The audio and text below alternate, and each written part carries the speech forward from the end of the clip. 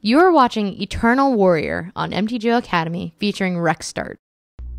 Hey everyone, it's Chris, MTGO's RexDart, just giving you a quick deck tech on today's deck you're going to be seeing in the videos. I was writing an article for another site this past week and was sort of revisiting the oddness of that 2007 Grand Prix Columbus, Grand Prix Flash, where against the the might of one of the most dangerous combo decks ever, some mono black aggro deck with Order of the Ebon Hand made 2 in the top 8. So I had been wanting to put Master of Feast into something for a while, just to give him a go. Some kind of Dark Ritual deck. I like Dark Ritual into Fair Things. You'll hear me remark a couple times in the videos. It just reminds me of the way we used to play back in the old days, before Dark Ritual was this nasty thing, enabling storm combos and the like. It was just something to make you a bunch of guys real quick. So, so I wanted to try to throw them in something, and so I thought, let's just do a quick and dirty mono black aggro shell, and I ended up settling on a zombie theme here. So I've got Carnophage and Sarcomancy and Gravecrawler. You could probably go with Diregraph Ghoul if you prefer over Carnophage. It comes into play tapped, but doesn't require a life payment after that.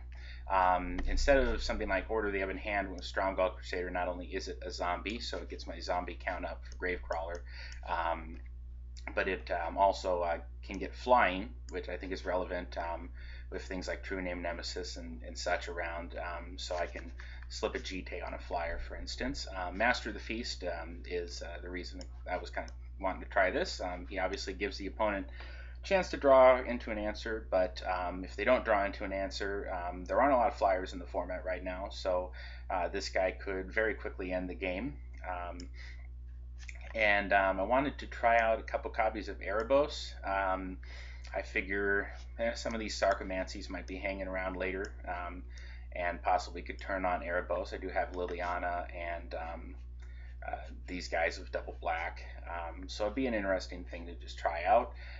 Couple Lilies, couple Dismembers, couple GTAs, Disruption Suite, Hymn to Turok, and Cabal Therapy. Most of these decks ran like Thoughtseize or Duress, depending on the era, but I like Cabal Therapy a little bit better. I just like that spell. Sometimes you get a 2-for-1 out of it. Certainly with things like Gravecrawler in the deck, I have a chance that I can sack a Gravecrawler to flashback a therapy and then replay the Gravecrawler, which is nice. I always like doing that with Bloodghast. Gravecrawler, not quite as good, but still decent at that. Mana base, 20 lands, 4 wastelands, 16 swamps. I kept this pretty straight and simple. Obviously, if you were playing Bloodghast or something like that, you'd want to play your fetch lands here. I also thought it was nice that other than the wastelands and the lilies, most of this deck is fairly affordable. And in fact, if you played zombies in standard last year, then you have most of these cards except for the wastelands, which I know are outrageously expensive right now, but that wasn't always the case. The sideboard, I knew against non-creature opponents I would want to take out the GTAs, so I've got a couple Duress there. I got a couple copies of Underworld Dreams, which originally I was going to put in a whole bunch of these and really ramp up the devotion aspect with Erebos, and I was going to get them with Master of the Feast. That's not really worth it. You take 1 extra damage. Well, okay. I mean, if you're playing this, it's basically I'm bringing this in against combo decks that are going to have to draw a ton of cards. That's basically the point of this.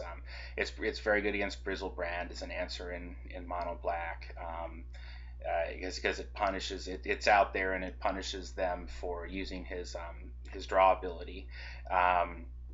So I guess even in mono black I could play Oubliette or something, I suppose, and just get rid of Grizzlebrand. But this is something I was trying in Jund, and so I just wanted to try this again here. And of course it does help with devotion and stuff. Leyline of the Void, pretty obvious. Massacre.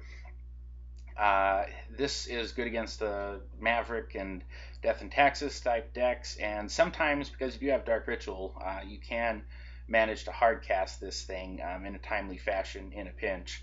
Anyways, it's a spell that I really like. A couple of Null Rods to help out against various combo decks and artifact aggro. and a couple copies of Enter New Play, because I really don't have a ton of removal in here. So I thought I could be in trouble against things like elves or merfolk or something, just in case that popped up. So anyways, that's the deck. I've got some match play videos coming up for you here, so enjoy.